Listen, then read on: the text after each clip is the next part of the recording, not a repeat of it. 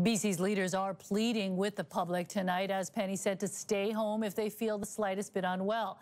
This after they discovered some of the workers at a Vancouver chicken processing plant, now closed because of an outbreak, were coming to work sick.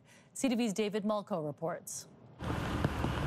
At East Van's United Poultry, the gates are locked, the lonely truck in park.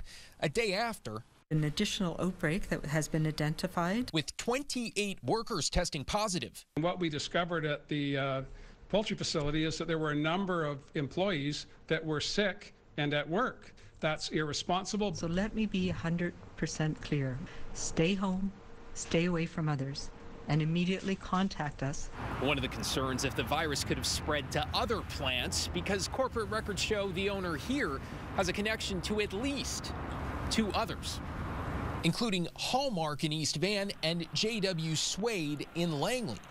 Though Vancouver Coastal Health told CTV News there is no movement of staff between these facilities, and Fraser Health said they had no evidence of a crossover, while the plant didn't respond to requests for comment. It's disappointing. It's a blip.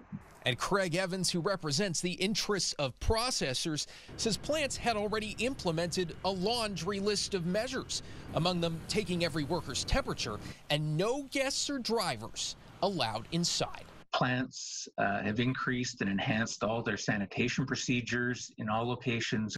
And while health authorities work to trace the origin and stop the spread, industry experts say United's production in BC is small and its chickens diverted, with zero impact on store shelves, at least for now.